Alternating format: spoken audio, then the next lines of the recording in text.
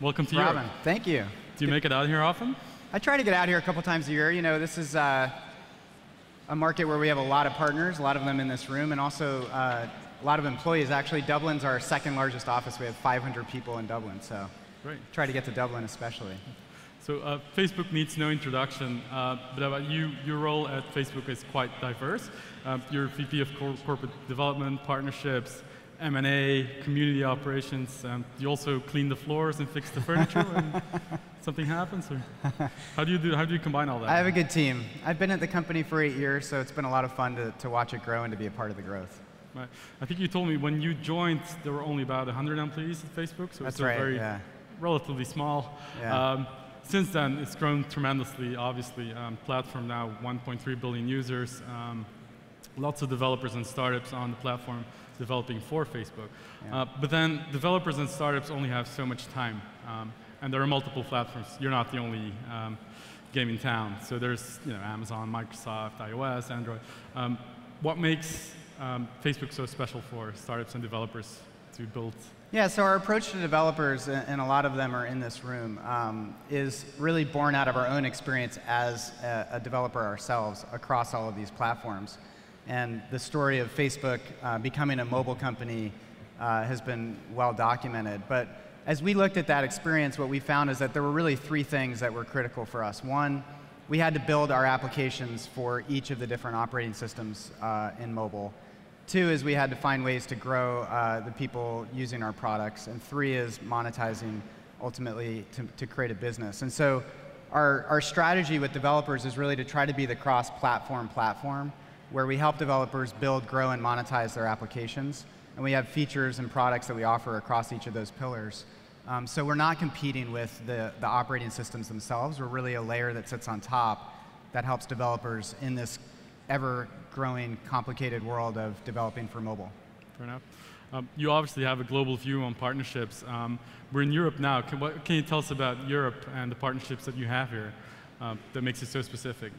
Sure. We have a great partnership team here in Europe led by Julien Courtenu, many of you know. Really, Europe is the driver of our games business, which is one of the biggest areas of our platform. Europe is the #1 market for games on Facebook. 3 of the top 5 developers are from Europe, led by King, who's our largest developer in games. It's not just true on Facebook. If you look at Android, 7 of the top 10 grossing apps on Android are from European developers. So this is a market where the developer ecosystem is really robust, and we're investing significant resources here, both in terms of our partnerships and also in terms of operations. We have, as I mentioned earlier, a very large presence here in Dublin. We have over 50 nationalities represented in our office here, and the team here works across our platform. They work across our advertising business. They work across our community operations area, as you mentioned before. So Europe is a big, important area for Facebook and a market where we spend a lot of time. Right. So moving on to one of your other roles is M&A. Now, Facebook has already proven that it's not afraid to make big and bold bets, especially since the public market listing with Instagram and WhatsApp and Oculus. There have been some questions about that strategy. Like, is it wise to spend that much money on stuff that doesn't have any direct financial upside? Is it wise to move into hardware with such a bang? So can you shed a little bit more light about Facebook's general M&A strategy? What do you look for in companies in general? Yeah, so I think the best way to think about our M&A strategy is really in the context of kind of the company strategy. And the way we talk about this is we basically have a strategic approach to efforts that are going to be kind of over the next 3 years, 5 years, and 10 years. So I'll just kind of talk about each of those and how M&A has played a role. So over the next 3 years, our focus is really on continuing to serve our existing communities. We have 1.3 billion people, as you said, on Facebook, and the businesses that are being built on top of that. And a big part of the way we're serving those businesses is through our investment in ad technology. And there we've done a couple of acquisitions. We bought Atlas, and we recently relaunched that. And more recently, we acquired LiveRail, which actually had a very significant presence here in Europe. So that's kind of the 3-year part of our strategy. M&A is a big piece of that. Over 5 years, we're looking at really growing our new communities to 1 billion+ people. And there you have a combination of organic products that we've built, like Messenger and Search, as well as products that we've acquired, like Instagram and WhatsApp. And so the strategy there is to continue to invest and grow those products and those user bases, as well as turn them into large businesses in their own right.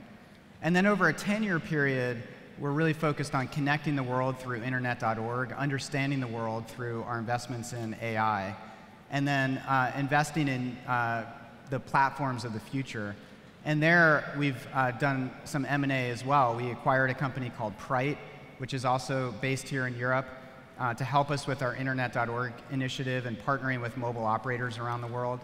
And on the platforms of the future, we bought Oculus. Brendan was here yesterday talking about that. That's obviously a really exciting area. So, M&A kind of fits into the company strategy, and a lot of the things that we are doing are developed in-house, and then some of the things we go out and look to acquire. Nice. Moving on to media, because obviously a lot of the content that appears on Facebook is generated by users and shared by users. But also a lot of the content comes from big media companies who are obvious partners for you. There was a recent report in the New York Times by David Carr, who's around here somewhere, who said that Facebook is reportedly talking to publishers to bring their content directly into the Facebook application, because most of the media consumption now takes place in mobile apps. There's no question that that's going to grow. Is there any truth to these reports that the publishers are going to bring their content in the newsfeed directly and lose some of the control that they have over monetization? So media is a big category for us, and the way we look at our partnerships with media companies is similar to how we think about our relationship with developers or advertisers. These are big ecosystems, and ecosystems really work well and are stable long term when there's value exchange. And so we think about how do we create value exchange so that everybody's winning. And actually, for me, this is something that really dates back to when I first joined Facebook 8 years ago. In the very early days that I joined the company, we signed a big partnership with Microsoft. And it was pretty exciting. In those early years, Microsoft, that partnership was generating 50% of the company's revenue. So it was a big deal for us. And I remember in that very first review with Mark, where we were talking about the partnership and reviewing the early results, I kind of was going on about how much value it was creating for Facebook, how much money we were making, and so on. And Mark kind of stopped me a few minutes into it and said, "This is great, but how's it working for Microsoft?" And that was like a really key moment for me. He had hired me from Amazon to run business development for the company. Here this guy was 22 years old and had really never done this before, but his instincts on partnering and his instincts on value exchange were even better than mine. And so as we've kind of built these ecosystems over the years, we've always come back to how do we create a stable, long-term relationship with partners. And our media partnerships is exactly that. We think about that in the context of the way that Facebook is benefiting, which is that we're getting all of this great content, whether it's news or video or entertainment. The people who use our products benefit because they are able to discover new content that they may not have found before and share it with their friends. And our partners benefit because they get traffic, and ultimately they're able to monetize that with their business models. And so we're constantly engaged with all of these ecosystem partners around how can we do better, how can we do more, what does the future look like, and media partners fall into that as well. Great. So rather than ask you what's the next big thing for Facebook, just kind of a broad question that can't be answered, what is the thing that Facebook is working on right now that a lot of people don't quite realize, that's either underreported on or lots of people just are not aware of it? One of the things that people have been talking more and more about recently is our video platform, and that's, I think, fairly well understood now. We have over 1 billion views a day on our native video platform, and it's growing really quickly.